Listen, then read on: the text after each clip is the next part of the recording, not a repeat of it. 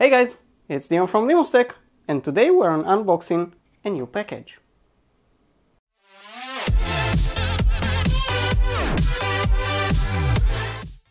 So before we unbox that package, though you already know what it is since you probably seen the title, I just want to say that finally our DimusTech channel got monetized again.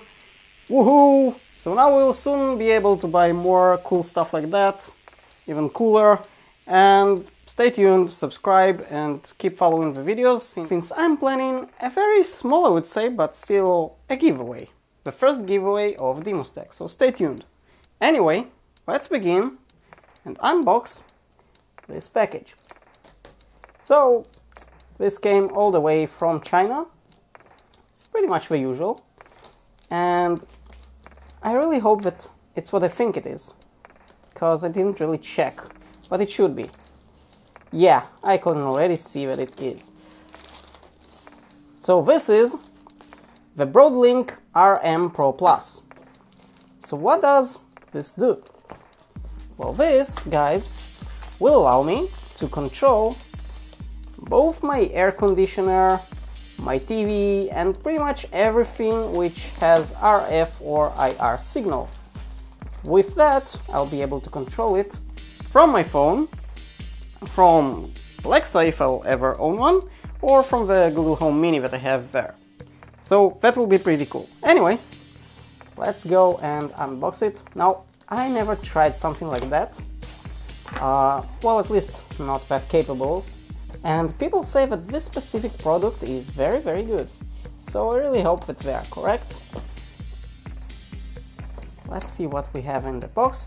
We should have, as I ordered, an EU plug, since that's what I need, but if not, I got myself covered already. So we have a very small booklet. I already downloaded the app, I hope it will work. The BroadLink device itself, which is a little bit hard to get. You see how small it is? It's tiny. It weighs almost nothing. And you can pretty much hang it on the wall if you want. I hope that it will be enough to just put it on the table close to the TV, since that's where I want to put it. Anyway, it's shiny and it's a fingerprint magnet. Anyway, we have the device. Let's see what else comes in the box. So again, we have a USB cable which comes with a micro USB. Crap, I hate a micro USB nowadays. And we have our EU plug. It is an EU plug. Now, I don't know if it's something original or not, but you know, let me try to show you closely.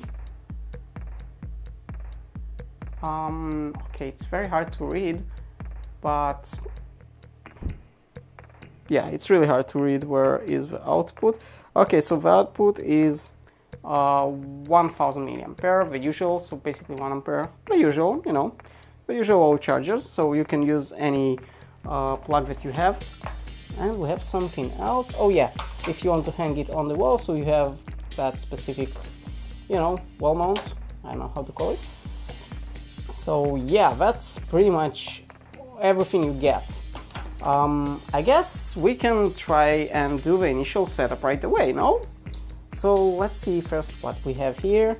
We have here a reset button, the power, which is the micro USB, and we have, oh yeah, on the front we have a Wi-Fi light, and I don't know what that light is, but yeah, we have it as well. So let me pause the video, connect it, and then we can continue. Okay, so I just plugged it into the power, and as you can see, it started to blink. I have no idea how to set it up or anything, but let me bring my phone and we'll try to do that. Anyway, it's still blinking.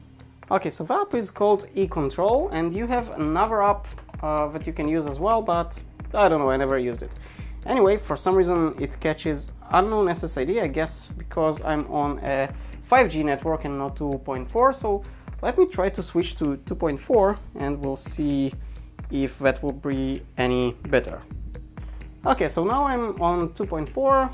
Let's go ahead and add a device, I think. Not really sure if it's called a device. Okay, it still sees that and not... Okay, let me try to, I don't know, press configure maybe? Now basically it should try and catch it automatically. I think I'm sure it would ask me for Bluetooth if it would work with Bluetooth, right? It doesn't seem to ask me for anything.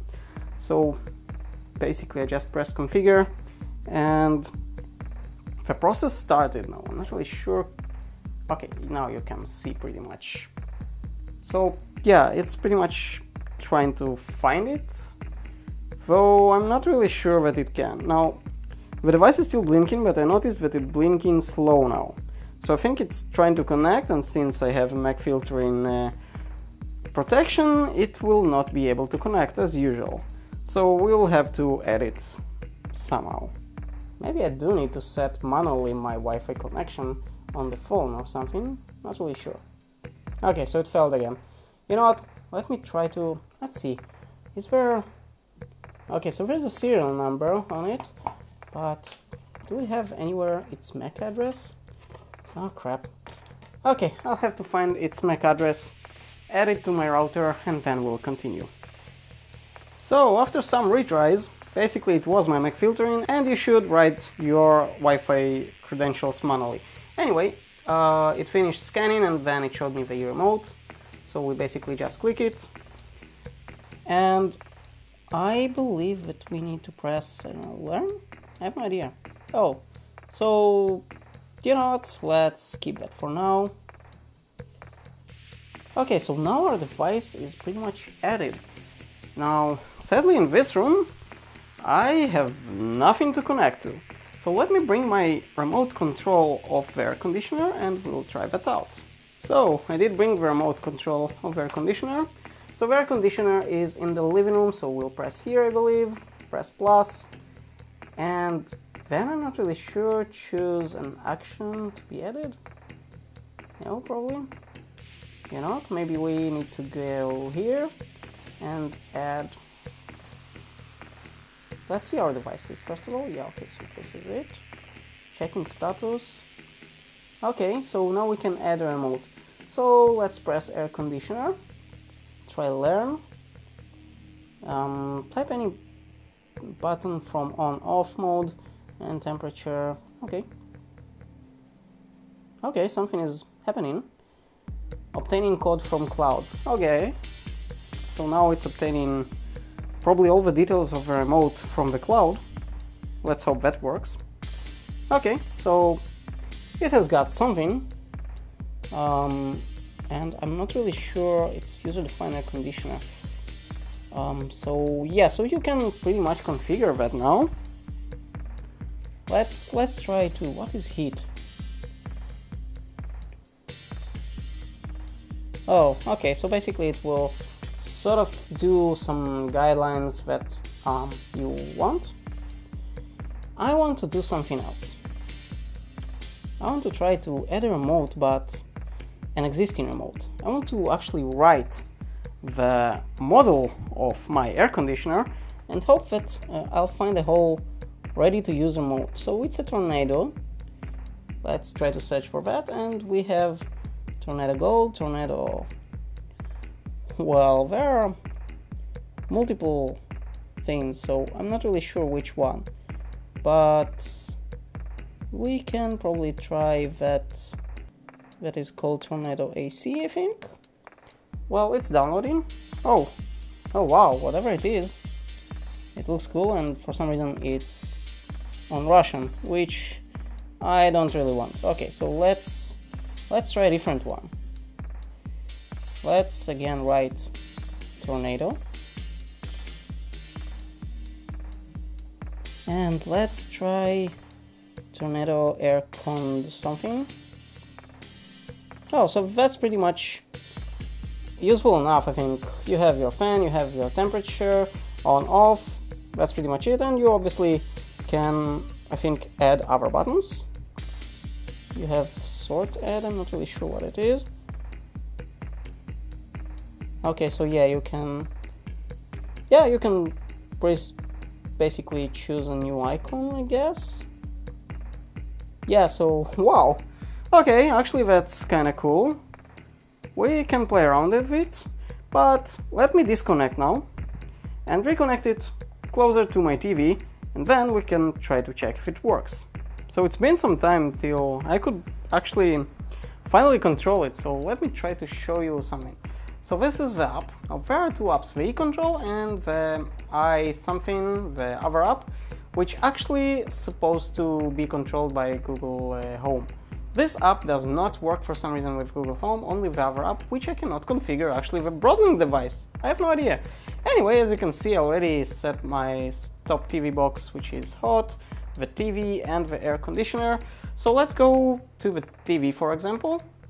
And as you can see right now, the TV is off, and I'm going to actually press the on button, and in a moment the TV is on, and that's pretty much how that works. So you have all the, let me try to focus on that, you have all your settings as you would expect.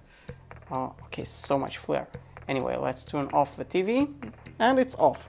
Now, regarding the air conditioner, it's pretty much the same. So you go to your air conditioner, but you have like themes that you can set, at least for my air conditioner. So I cannot just press on and it will go to the default mode, because there is no default mode. You can actually set pre-configured presets, which you can trigger and you can call them by name. So I have, for example, cooling, and I have cooling turbo.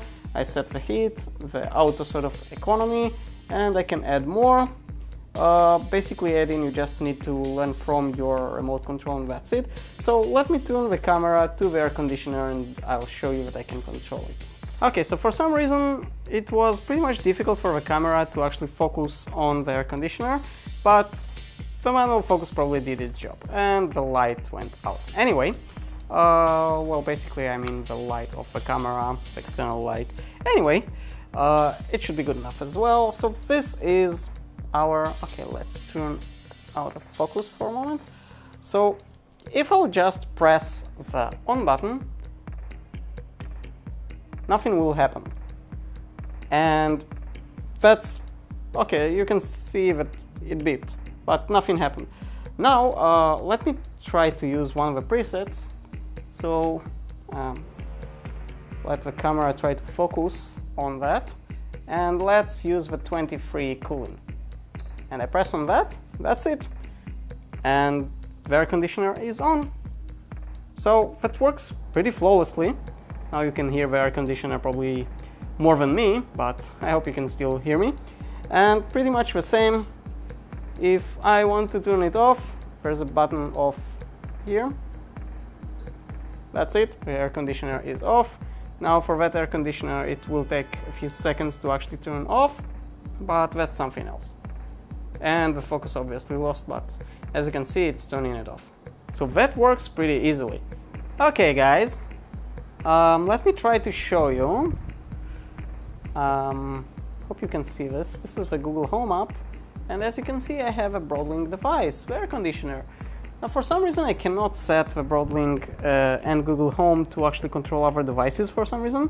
It only finds the air conditioner, and I have no idea why. But from now on I can do something like, let me try that just to show you the phone here and I'm not doing anything, you know what, let me do it like this. Hey Google, turn off the air conditioner. And that's it, it's off. Hey Google, set the air conditioner to 24 degrees. You got it, setting the air conditioner to 24 degrees. Now for some reason it didn't do that, and I think it's because the air conditioner is actually off. So let's try the other thing. Hey Google, turn on the air conditioner. And as you can see, the previous command of a 24 degrees is actually on. So that's cool. Hey Google, set the air conditioner to 23 degrees. Okay, now it got it. So that's pretty much how it works. So in that case, let's turn off everything and go home. Hey Google, turn off the air conditioner. Sure, turning off the air conditioner. And that's it. Thank you for watching this DimusTech episode. If you enjoyed this video, click the subscribe button and hit the bell so you won't miss any future video. And I'll see you on the next one.